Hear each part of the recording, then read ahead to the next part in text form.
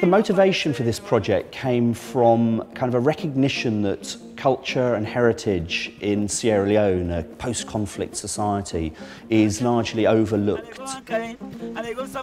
It's a country still recovering from a decade of a very violent, very divisive civil war.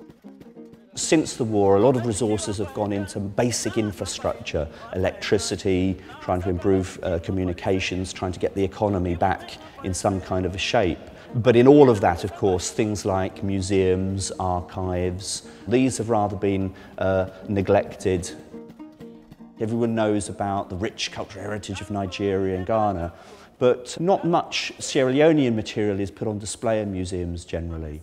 So, I mean, we're here in the Africa Galleries at the British Museum, and we can see an example of one of these fantastic hammocks, which represents really the strengths of the textile collection relating to Sierra Leone. It's a particularly fine example of country cloth weaving, traditional weaving in Sierra Leone.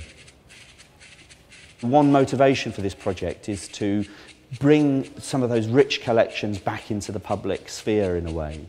The website that the Reanimating Cultural Heritage Project has created provides digital access to collections across a number of different museums in the UK and in Sierra Leone, and this amounts to thousands of Sierra Leonean objects.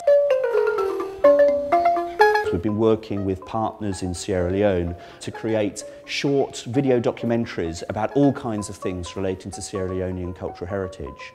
Many of those videos literally reanimate the museum collection. So you see a mask, a Sierra Leonean mask in a collection, for instance. It's static. It's a kind of a dead object in some sense. Of course, those masks were part of a living, colourful, musical dance tradition. Reconnecting that kind of context through video with the objects brings out those objects back to life to some degree.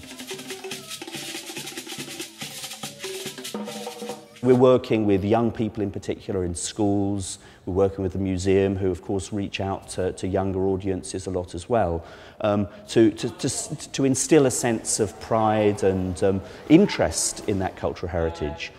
There's a bigger aim, though, which relates to this notion of reanimation, and that's to think more broadly about the role of culture and heritage in a society like Sierra Leone, in a post-conflict society. What role can cultural heritage have in actually reanimating society more broadly?